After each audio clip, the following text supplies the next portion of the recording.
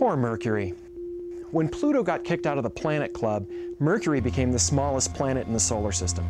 Jupiter and Saturn even have moons bigger than Mercury. But don't confuse size with status. Just because it's small, it's about 3,000 miles across, about half the size of the Earth. Mercury is still a really cool place. Well, duh, it's actually a really hot place. It's about 36 million miles from the Sun, and being so close makes it very hot. The surface temperature is about 800 degrees, hot enough to melt tin, lead, and zinc. But because it's so close to the Sun, it's also really hard to observe. It's only visible for about 2 hours during the twilight, after the Sun sets or before the Sun rises.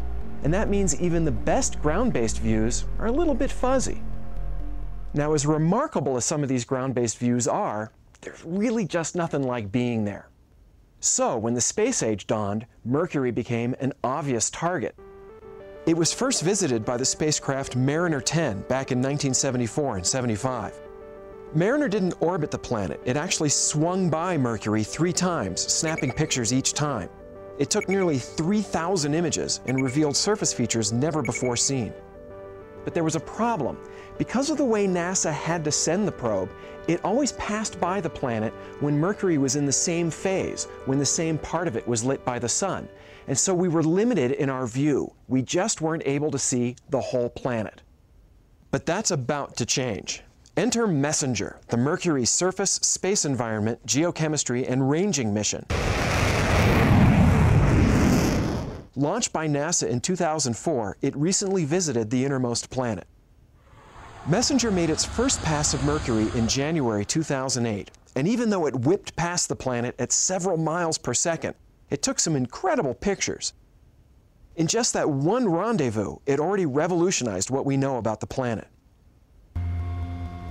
Mercury is a battered and beaten world. It doesn't have an atmosphere, so even small asteroids that impact the surface leave a crater. It doesn't have plate tectonics or any other kind of surface erosion like the Earth does. So Mercury still bears the scars from every impact that ever hit it.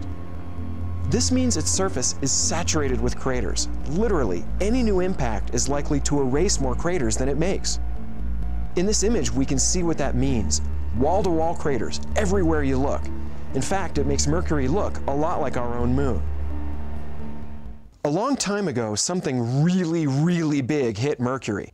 The impact punched through Mercury's crust, and the crater filled with molten rock, leaving behind an enormous flat region called Caloris Basin.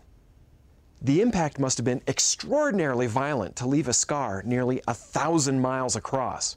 If something like that were to hit the Earth today, it would wipe out all life everywhere.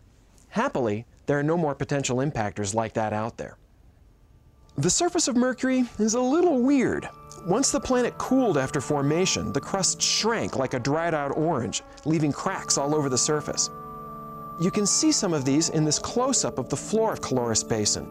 The crater in the middle was formed from an impact well after Caloris Basin formed, and the weird shape of the crater is probably due to the cracks in the surface.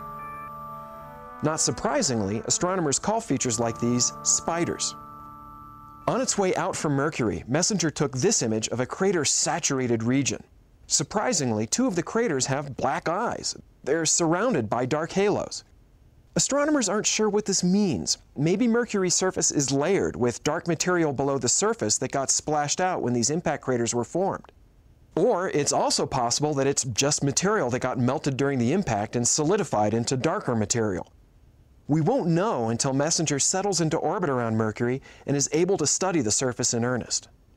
But that won't be until March of 2011. Until then, we'll just have to be satisfied with the observations MESSENGER makes as it swings by. A small taste of a small planet. But I'm sure that'll be enough to keep scientists happy and guessing for years to come.